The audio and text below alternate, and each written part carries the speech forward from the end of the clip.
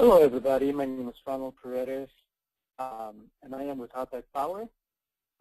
This is part 3 of our webinar series. We went through part 1, part 2, and this is part 3. Part 1 gives a basic introduction to our products, our inverters, charge controllers, combiner boxes, how they work, the limitations, the advantages. Part 2 goes into sizing, the factors that we need to consider as we're sizing a system, and part 3 will involve 2 things. We're going to do a sizing exercise, and we're going to go into more depth with our products, the real advantages that battery-based systems offer, in addition to the backup power that they, of course, provide when the grids fail. So with that, we're going to get going. This is just a contact slide. I'll post this at the end, so don't worry about having to write down these numbers here.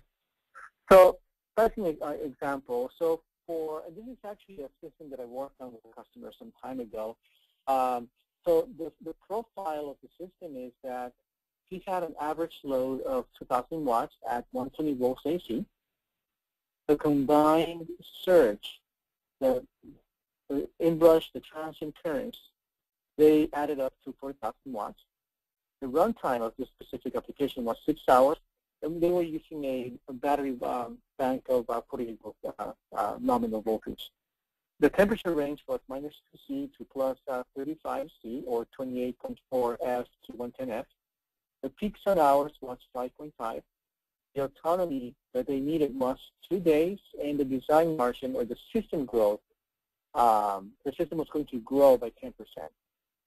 The target DOD, the desired DOD, was 50%. So this is, again, something we've looked at in the past, but just to it'll help us keep in mind that we need to take into account the system inefficiencies as we go through our sizing exercise here. So we start with the inverter. Now, the inverter has to handle the 2,000 watts plus a combined surge. Now, here we see, in this case, we chose the VFX 3648. So here we see that it has a 48 volt input. The power handling capability is 3.6 kVA. And it has an output current of 30 amps. Now, if we come down here where it says AC overload capability, we see that there are 3 ratings again: surge, 5-second, and 30-minute overload ratings. And again, the surge is for 100 milliseconds or less. The 5-second is really what we want to use to size an inverter, because that's what most inductive loads, like motors, for example, will somewhat settle to their full load amps after about 5 seconds. We wouldn't want to use the surge, for example, because it's not going to be enough time. The 30 minutes is something that we can use, provided that we understand that the inverter cannot put out 4,000 VH in this case continuously. The way to read this is basically that after 30 minutes, with an overload of 4,000 VAs, the inverter will fault out. So here we see that we have 2 loads. We have the actual load, and then, of course, the efficiencies of the wiring. And that's actually what the inverter is looking at. But with a load of 22.6.5, that's well within the power handling capabilities of the inverter. And again, with inverter, we deal with power, and with PV and batteries, we deal with energy.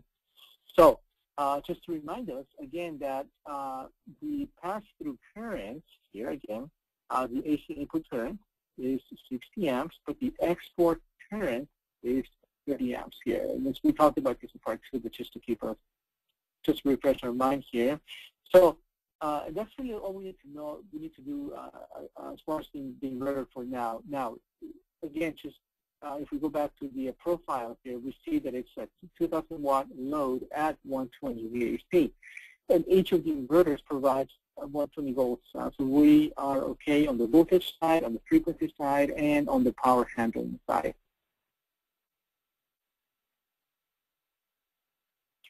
For the battery.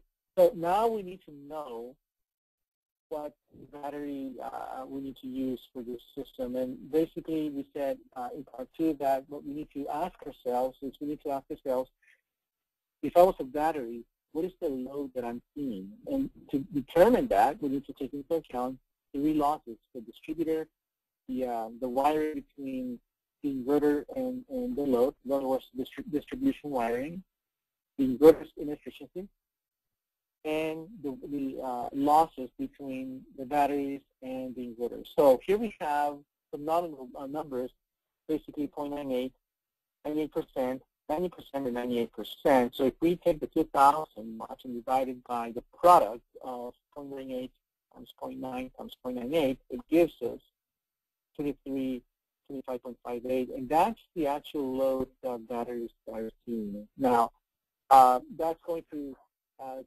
take us very nicely to our discharge current, the battery current. And from that, we can see that if we divide the 23 to 5.58 by 48, and I'm only using nominal values here, it gives us 48.45 amps. Now, once we come to this point, we look back at the system profile and look at the runtime. And here we saw that the running time was going to be 6 hours. Now, 48.45 amps times 6 hours gives us 290.7 amp hours, and that is what is called the unadjusted capacity.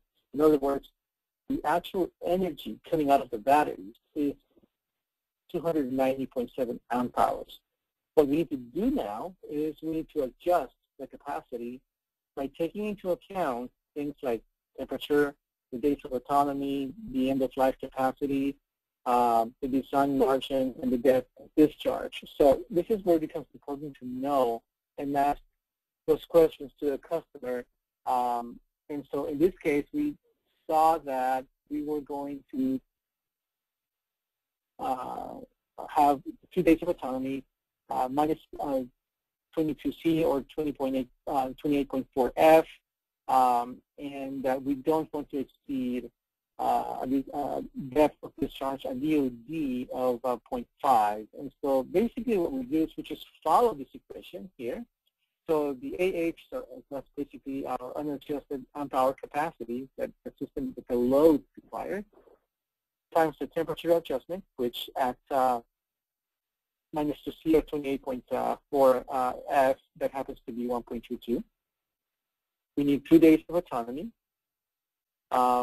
And the system is going to grow by 10%, so we add 110% here. Now, I didn't include the end-of-life capacity, and the reason I didn't do that was because we're using VRLA batteries here. And for this specific exercise, I chose the Unity 2 battery, which is an AGM battery, and our controlled DOD is 0.5. Now, the only thing I'll say about DOD is that there is what is called a maximum DOD and a daily DOD. Now, you can choose to control the DOD through the autonomy period, which is exactly what we're doing here. What we're doing here is we're saying basically, even if we go through our 2 days of autonomy and we are at the coldest or the lowest expected temperature, in other words, the worst possible conditions, we still don't want to exceed 50% DOD. So that's what we're saying there. Now, if we want to be basically at 100% DOD at the end of the autonomy period, then we don't need to put the DOD here at the bottom. So the adjusted capacity with a controlled DOD is 1,560.47 amp hours. So here we went from 290.7 to 15.6, to 1,560 amp hours. Quite the difference there, but we accounted for temperature, days of autonomy, time for system growth, and we are limiting the depth of discharge down to 50%, even at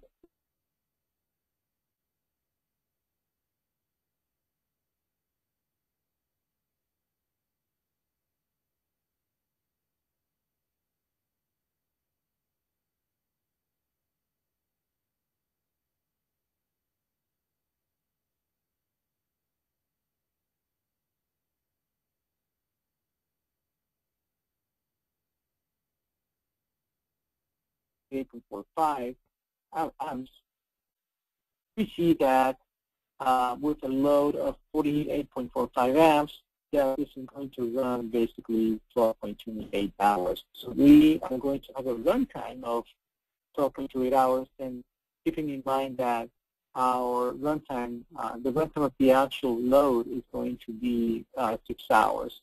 So again, here's a table for the adjusting factors for the temperature and the days of autonomy. That can be anywhere between 2 to 10. Now, the only thing I'll just say, and we'll go back to the batteries right now, but the only thing I'll say about the days of autonomy is that standalone systems should have about 5 days if they need to be available 99%, meaning that if it's a critical system, then we're going to have to increase our days of autonomy, of course. So unless it's a hybrid, if it's a hybrid and you have a generator that can supply some of the energy when the main sources are not available, then that will change the days of autonomy.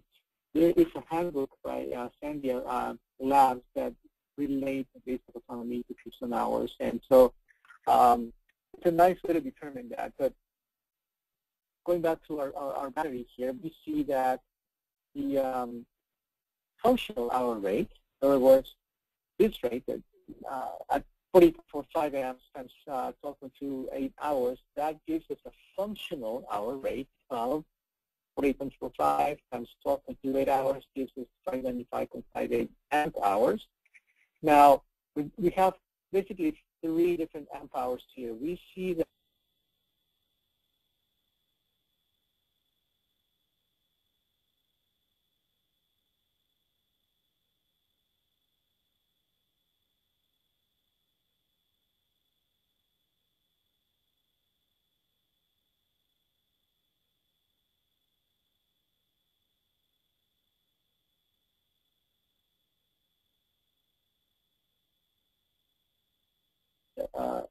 being amorphous at the worst possible conditions. And then the functional hour rate is what the battery will actually deliver if we place a load of 48.45 amps. So now we need to, with this information, we can now calculate the number of strings we're going to need, and that's simply the ratio of the adjusted capacity by the functional capacity. They're both in amp hours. And that gives us 2.62 strings. We can, at this point, go down to 2 strings, or we can go to 3 strings. Of course, if we go down to 2 strings, then we're going to be discharging the batteries a little bit more. Our depth of discharge is going to a game of basically economics, but this is basically how you'd want to do that. So the steps are very simple. We really just want to know what load the battery is seeing. We want to know exactly how long the battery is going to run at that specific current. And from there, we want to adjust the capacity, taking the appropriate factors into account. And we also want to know what the functional hour rate will be at that discharge current. Now, very important to realize here is that the 2,000 watts, that is the running load on the batteries.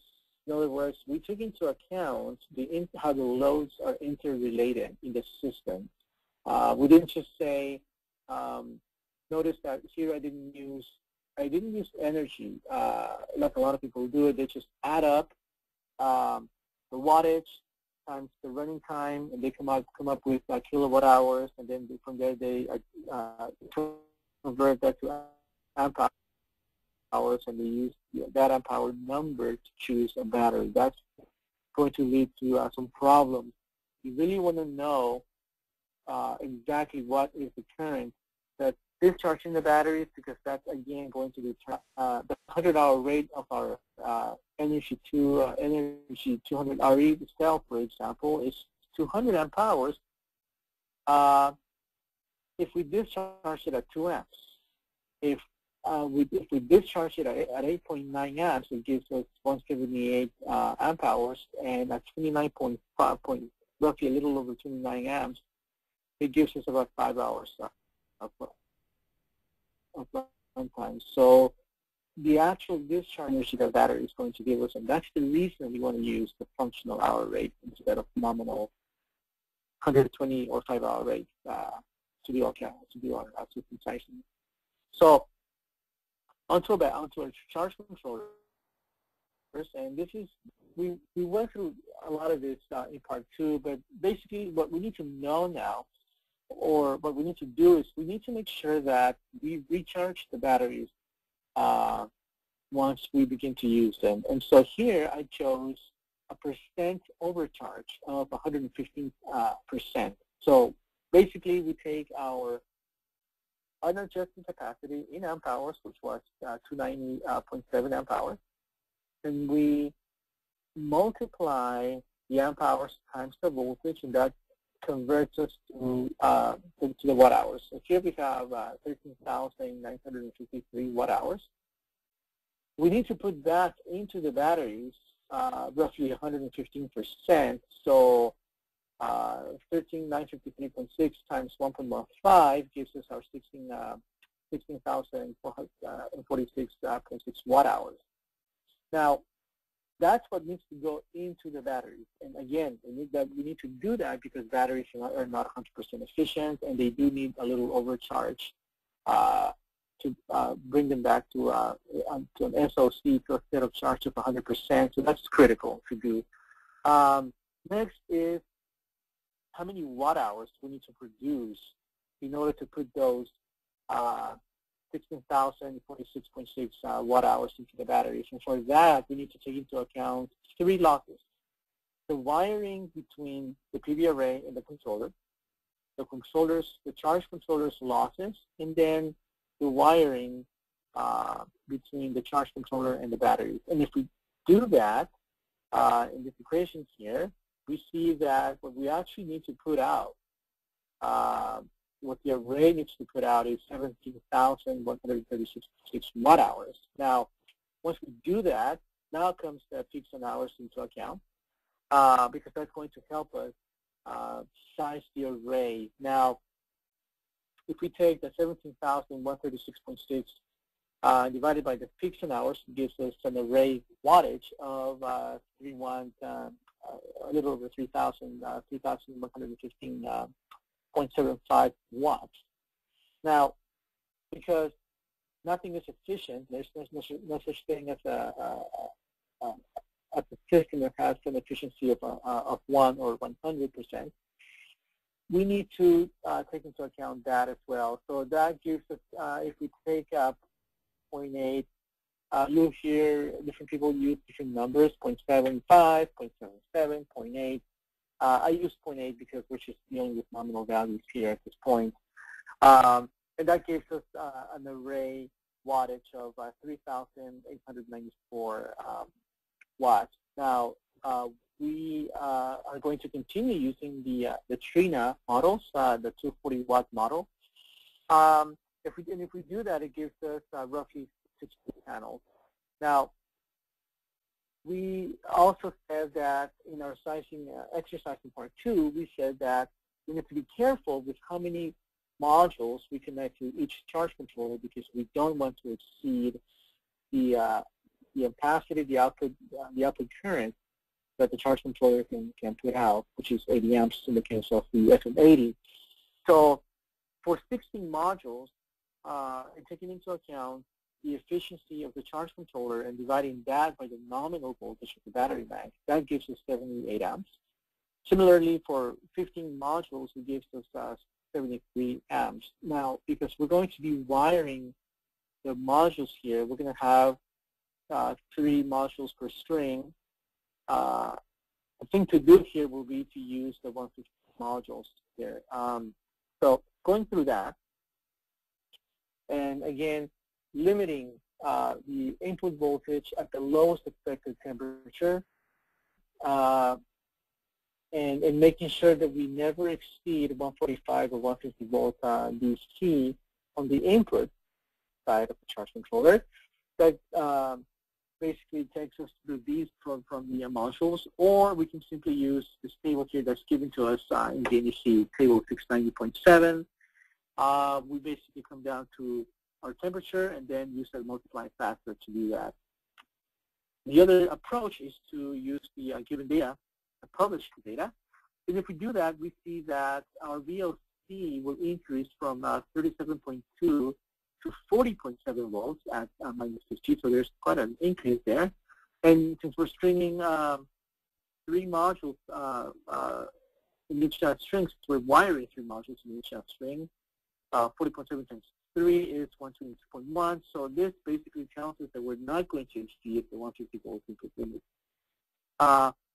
On the minimum voltage end, when the temperature is at its highest, we need to make sure that, again, we are able to recharge those batteries. And so we need to stay above the highest charging voltage, which if we are dealing with flooded batteries, the highest charging voltage will be the equalizing voltage. Now, I realize that we are using AGM batteries, and you don't want to you don't want to ever equalize gel batteries or AGM batteries for that matter. But we're going to continue using here our EQ voltage of 63 just for the sake of consistency. But essentially, we see that if we wire 3 modules in each string, we're going to be able to, number one, we will stay under the 150 volts at the lowest expected temperature, and we will be able to charge the battery at the worst possible conditions, which means the highest charging voltage and the hottest temperature. Now, going through the numbers, we see that 15 times the 240 rating of the module is basically 3,600 watts. So just using nominal numbers here, we see that gives us an output current, a charging current of 73.1 amps, which is clearly below the 80 amp limit. So we're okay there. If we were tempted to go to 18 modules, then we clearly we would run into an issue right away, because we would essentially go to 87.7 amps, which clearly overloads the 80 amp limit. Now, you can put a 100 amp breaker on the output, but you have to increase the gauge of the wiring, because really the function of the breaker is to protect the wiring. The controller protects itself, but you don't want to put a 100 amp breaker there. You really want to stay at the 80 amp limit. So what that basically says about the system is that we will need one VFX 3648. We will go with 3 strings of the Unity 2 AVR 4527 batteries, 1 FM controller, 15 Trina modules, 240 watt modules, and the combiner box with 5 circuits. We have 2 combiner boxes. We have one that's for 8 circuits, and one for 8 strings, and one for 12 strings. And of course, the overcurrent protection devices, which I'm not going to go into. And the only thing I'll say about that is that most modules will tell you how much protection they want. For example, and I'm not seeing it here, but basically we take the ISC, which in this case happens to be 8.37, and multiply it times 1.25 times 1.25, and that will give us the overcurrent protection that we need to have for each string. So that's essentially the recap of the sizing exercise. I am putting together an Excel sheet that's going to help, that's going to basically do what we just went through, automatically. So no need to go through all of this in too much detail. There's a lot that we can cover here, and we could do just a webinar on pricing systems alone. But I think that this exercise here covers the main things that we need to consider as we're sizing and designing systems. So we said in part 1 that we can stack, we can combine or wire our inverters in different ways. Here we have 2 inverters, each providing 120. So here's a 122 40 volt system. where we can power 120-volt loads and 240-volt loads. Each inverter here has is 180 degrees out of phase with each other. So it's really a three-wire, 120, 240-volt three-wire or split-phase, if you're coming from a transformer system. The other option here is the parallel, where both, where all three inverters here are basically connected to the same phase. So all three inverters are feeding the same phase. So here we have a 120-volt system, 120-volt, 120 VAC at 9K. The OutBack stacking is essentially a combination of these two here. So here we see that we have two phases. The limitation for off-grid and backup applications is up to 10 inverters. So we can parallel. We could actually have 10 inverters in parallel, or 5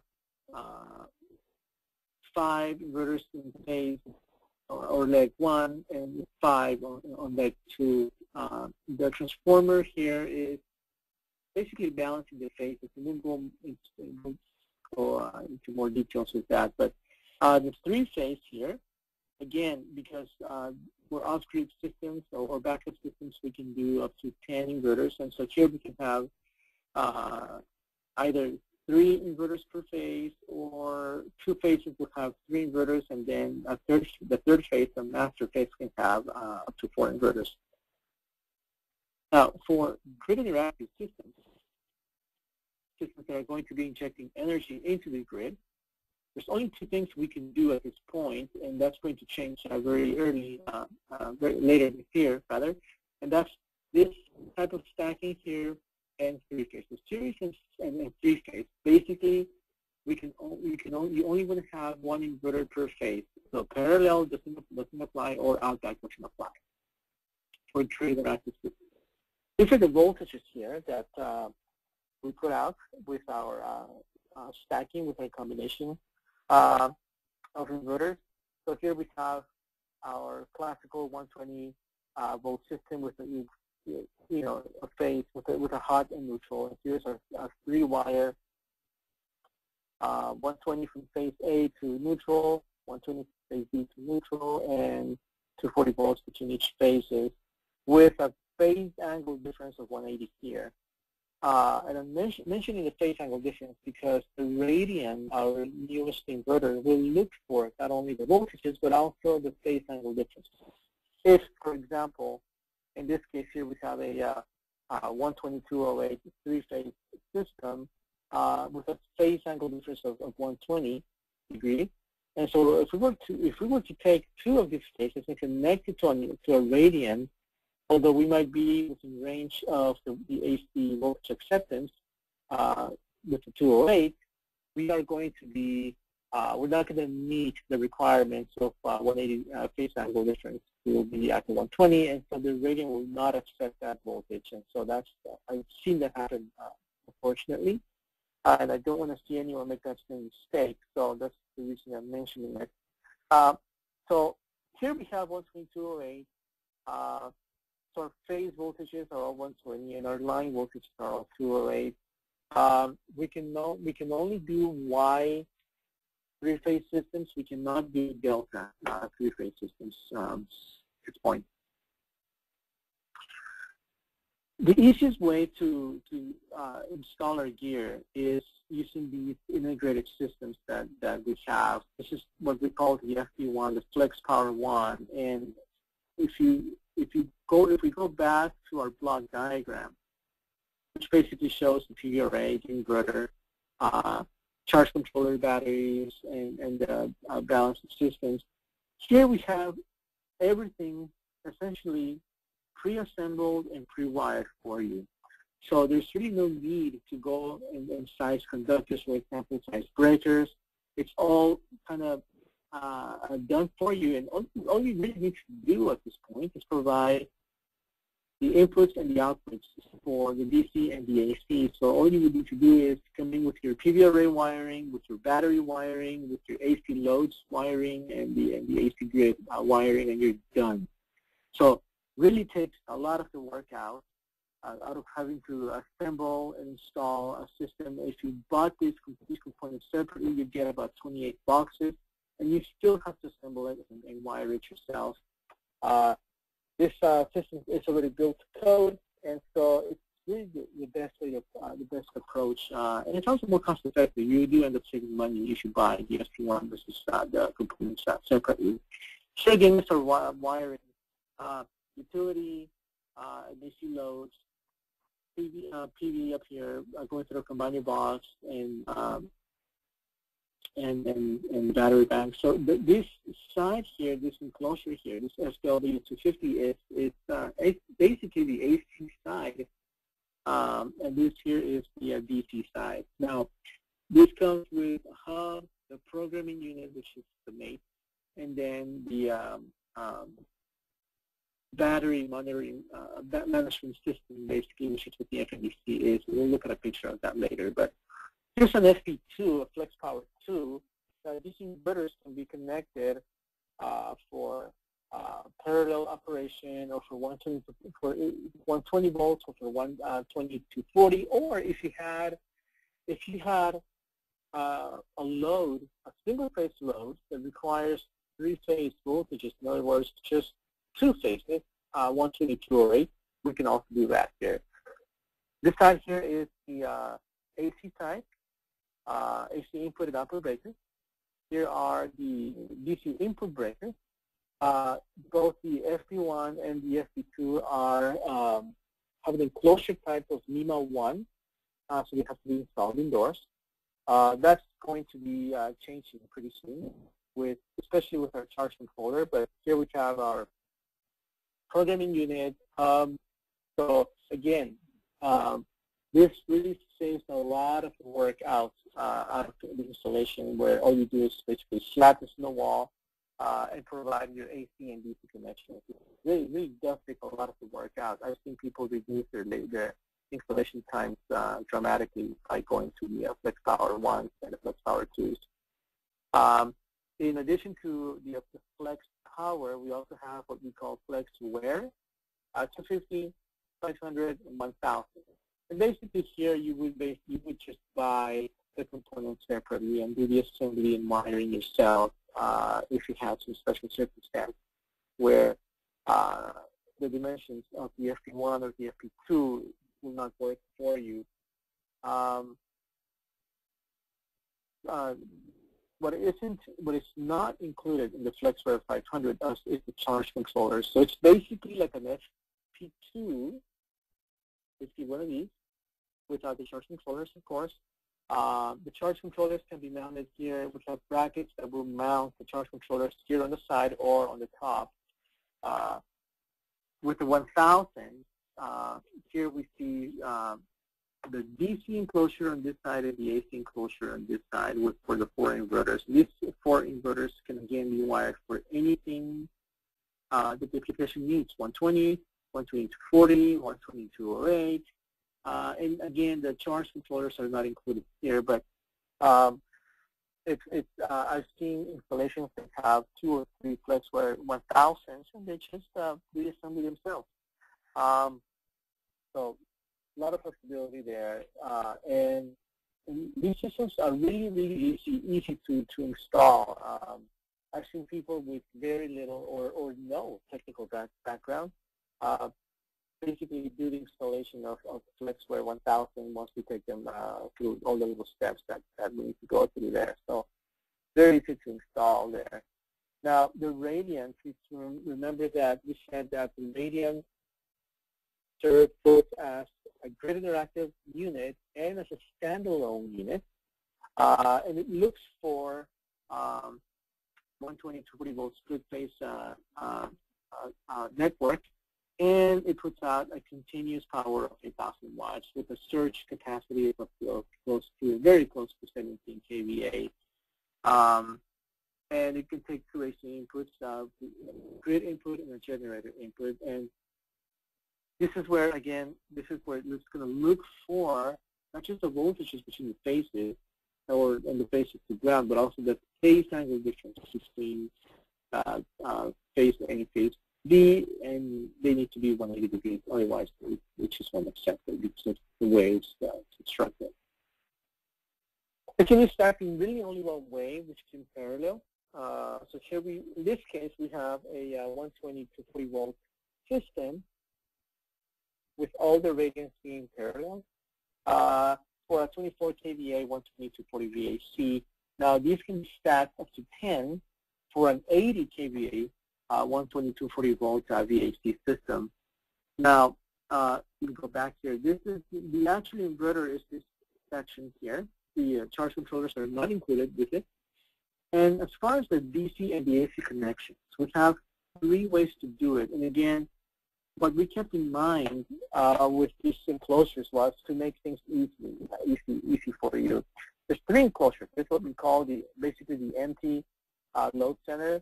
It doesn't really come totally empty. It does come with some grounding bus bars and the neutral bus bar here and a shunt. But please note that there are no breakers for the AC and the DC side or the DC side. The second type of enclosure, which is essentially for systems that have AC only. So here we see that we have the AC breaker, output bypass, input breakers. Here we have our terminals for line 1, line 2. Here's the neutral bus bar. Please note that we are bonding the neutral bus bar to the enclosure, but we also provide an insulation and insulating boot here so that we can isolate it depending on your needs for the distribution system. There are also 2 175 amp breakers, 1 for each module. And so it basically comes, and it's also pre-wired. And so it really comes pre-assembled, pre-wired, so that all you do is provide your connections and you're done. All you do is just land your wiring here, and you'll be done. The other one we have is for those installations that do have PV. And in fact, we call this GSLC 175-PV, 120 to 40 volt. And please note that in addition to the AC breakers and the busing, we also provide the DC breakers. So here we have 2 80 amp input breakers and 1 basically 3-pole 80 amp breaker for up to 2 charge controllers. And we talked about the GFDI and its functionality and the different options we have. But here basically we have we're providing the blind spot protection with 1 breaker, and we are also providing the overload protection on the output of the charge controller. So we have the DC wiring here. The battery plus is connected here. The battery negative is connected here. Please note that this has 3 shunts instead of just the 1. And the reason for that is because it comes the GSLC 175-PV enclosure comes with an FMBC, which is essentially a battery/system monitoring system. And to do that, it does it through the shunts. So we're measuring the currents that are the production currents, the consumption currents, what's coming in and out of the batteries, and so forth. And I'll show you a diagram of that in a bit later. But here I'm showing 6 radiant units, and I'm just going to go through the steps here. This is a line side tap here. That's going through the distribution center that provides the inputs to the radiant, and the output to the radiant also with another load center. Now, here's a transfer switch that bypasses the whole system, so we can feed the house loads. Now, each breaker, each radiant here, can carry 50 amps. So here we have a total of about 300 amps. So that's the ampacity or the capacity, and we also need to take, of course, the 125% that the load centers have to be able to handle, and that includes the transfer switch. So it'd be the 300 times our safety factor there that we would have to use to size these components. But basically, very easy to do. Here you'll see that our enclosures, connection load centers, and you just basically the buttons very easy there. Now that's as far as installation. We're going to talk about the operation modes now, and really, and the reason we're doing that is just to show you the advantages that battery-based systems can give you over just a simple grid-tie system. In addition to, of course, having backup with the batteries in case the grid fails. Now, the first one is the generator mode.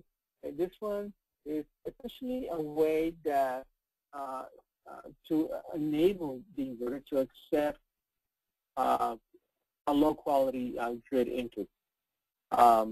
It'll actually accept the voltage with some decent level of distortion and still be able to do two things. It'll pass it on to the loads, to power your loads, and it'll charge from it. The support mode basically helps the AC source, whether it's a grid or a generator, once they get to a point where they need help. And so this is all totally programmable, of course, and you essentially tell the inverter when to support the AC source that's pending with batteries so that they can continue supplying the loads. And so the support mode really is there to do to support the AC source while still being able to charge and pass the energy through. Grid tie mode, we talked about this in part one. This is essentially our grid interactive type application where we're injecting energy into the grid. Now, one thing that's unique here is that the loads have the priority. So essentially, if the batteries are charged and all the loads are satisfied, then the excess energy then goes onto the grid. Now, we still have to follow the frequency and the voltage windows that IEEE and UL want us to follow. Now, what I will say is that we've done some exceptions with that. In the case of Hawaii, for example, if they have a different requirement, the inverters can actually go down to 57 hertz instead of just 59.3 hertz like we saw in our part one of this webinar series. UPS mode is essentially just like it sounds. The inverter becomes a UPS. Now, it is true that the inverter will essentially behave like a UPS, but what this does is you have a response time, a transfer time of 4 milliseconds or less. So in a 60 hertz waveform, you would end up using about a quarter of the cycle only. So very efficient, super fast transfer, but the only disadvantage is that it consumes a little more power. When you program the rating in UPS mode, the consumption goes from 30 watts to 42 watts, which is very noticeable. And it has to do that because it needs to maintain certain actives, certain circuits active. So very important to know that. Backup mode is really the fundamental, the core of what inverter technology does, which is it senses that the grid went out and it kicks in automatically, and how fast it transfers from the grid to the batteries to supply the loads is, of course, totally programmable. We said that we can program it down to 0 cycles or up to 240 cycles. So again, very, very important to know that some loads are going to be very sensitive to a loss, and while others they just really don't care. Mini grid mode is another special operating mode that allows the system to essentially provide a large battery bank, a large source, but it'll give you more fundamental modes of operation as well. and has a lot of advantages in terms of how you manage the energy within the mini grid. So very special function, and it really does make you very, very independent. And you can still be connected to the grid, but it'll still give you a lot of independency from the grid. It becomes a mini grid.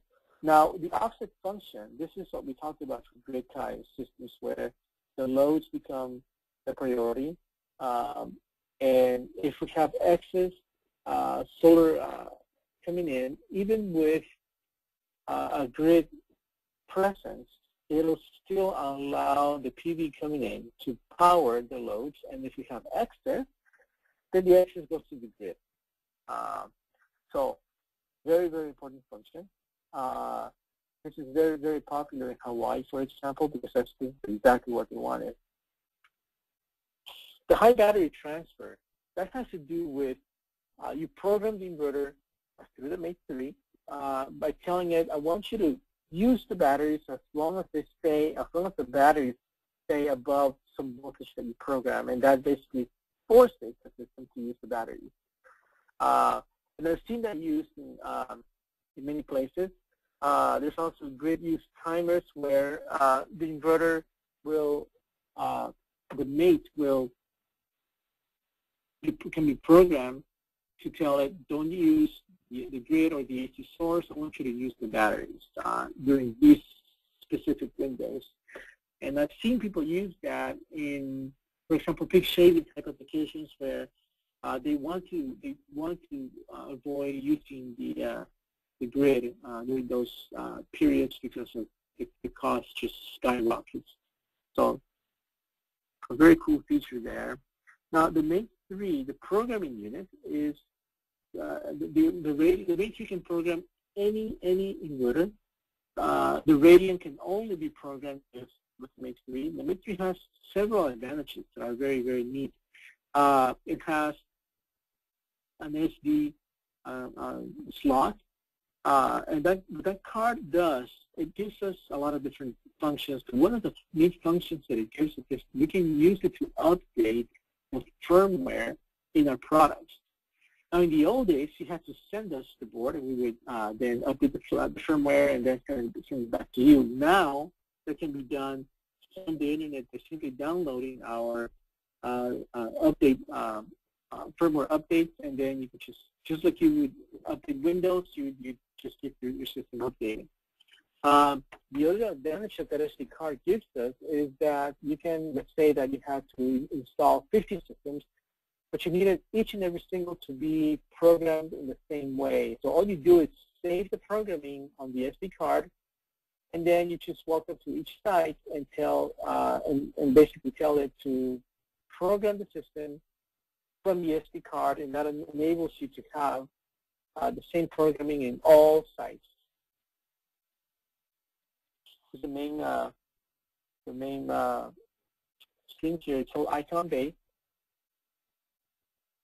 So let me just take you through two things here. The configuration wizard, which is very, very easy to use. It will ask you a few things, and based on the responses that you give it, it will go and pre-program all the devices in the system. So it's essentially what a wizard does, which is it helps you with the process that you need to do.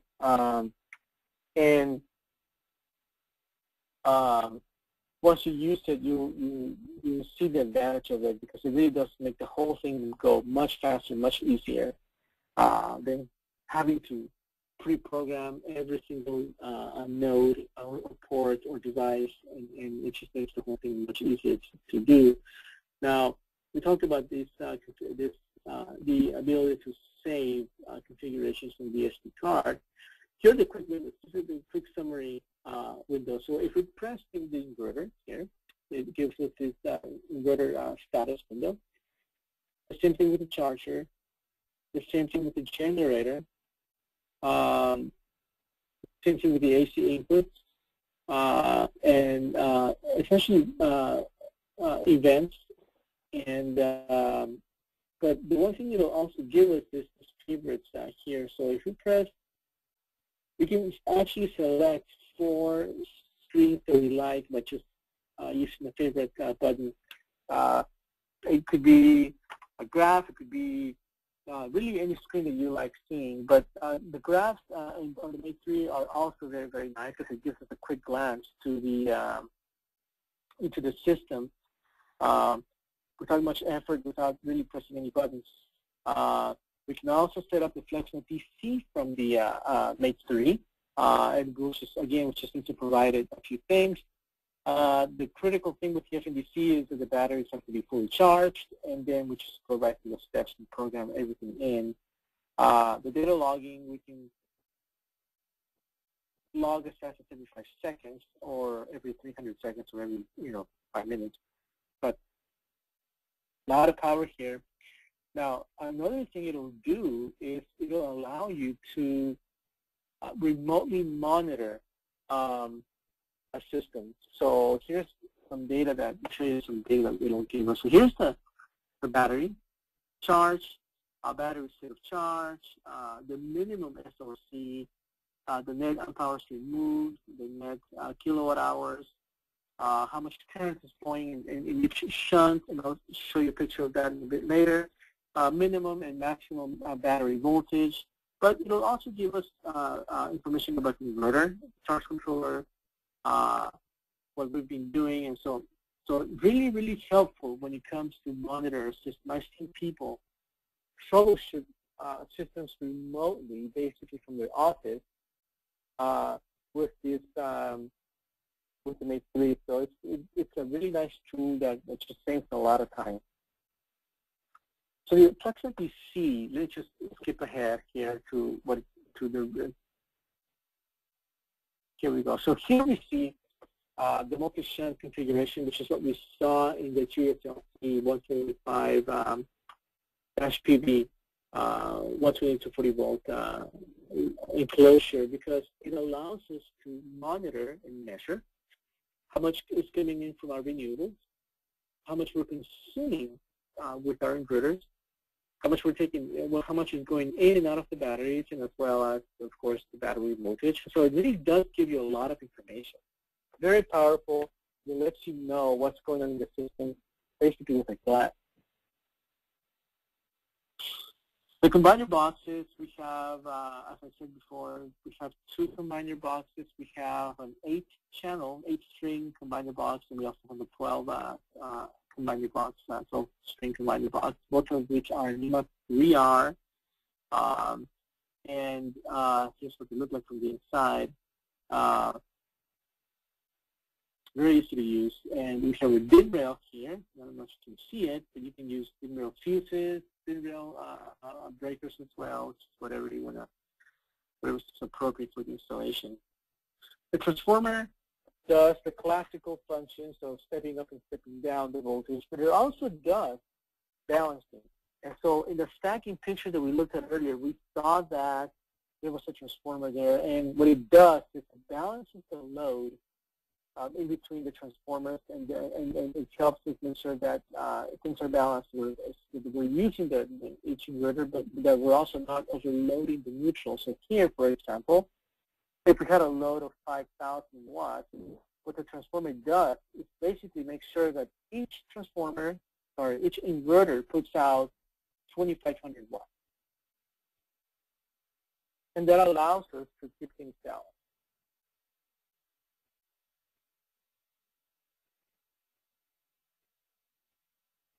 There's some more pictures of what it does. Step up, step down, balancing of the generator, of the phases of the generator, and then, of course, the OutBack balancing. So we saw that we have, every time you go to 4 inverters or more for off-grid or backup systems, that the transformer does a really nice job of balancing things. Now, because for grid interactive systems, the transformer is really needed because we only have 1 inverter per phase anyway. So it's when you exceed, it's when you have more than 1 inverter per phase that you need the transformer to keep things balanced. that essentially concludes part 3 of our webinars. We had part 1, part 2, part 3. We're going to be posting these in our website. We'll of course, be downloading this from our website. Please look for a sizing spreadsheet as well that we are going to be posting pretty soon. And again, my name is Ronald Paredes with OutBack Power Systems. And thank you again for taking the time to go through our 3 webinars, part 1, part 2, and now part 3. We do have, let me post the contact information here for you. So we have sales support, technical support, and I can provide some applications engineering support.